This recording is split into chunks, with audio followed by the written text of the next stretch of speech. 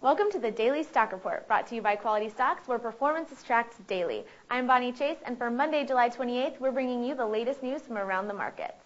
Today's headline news is brought to you by MyECheck. MyECheck offers online merchants, call centers, billers, retail POS, and RDC back-office applications an array of comprehensive Check 21 imaging, processing, and related solutions. The company was created to meet the demand for an alternative payment solution to credit cards when buying products and services online. Let's get into the headline news. Banks stepped up their borrowing over the past week from the Federal Reserve's emergency lending program, while Wall Street firms didn't draw such loans. A Fed report said commercial banks averaged $16.4 billion in daily borrowing over the past week. That was up from the $13.9 billion in the previous week.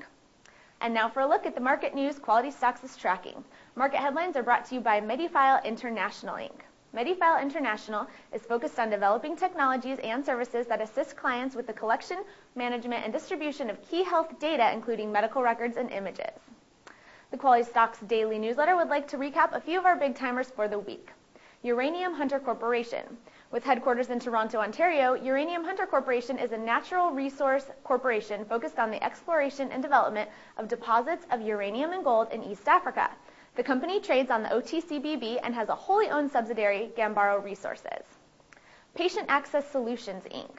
Patient Access Solutions, Inc. is a healthcare solutions company. They're a leading provider of healthcare and financial processing solutions for the healthcare, home care, and dental industries.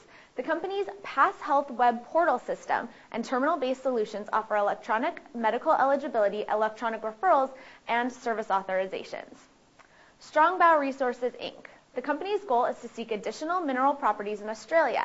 They plan to identify, negotiate, and rely upon third-party farm-ins and other joint venture partners to assist in the exploration and development of current and future properties.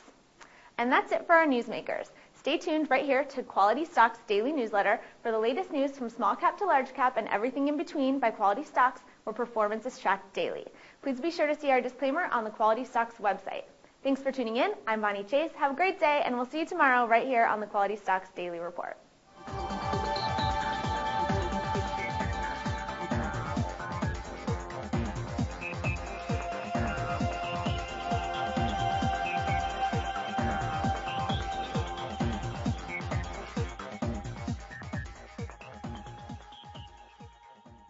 Hi, I'm Bonnie Chase. I'm originally from Southern California.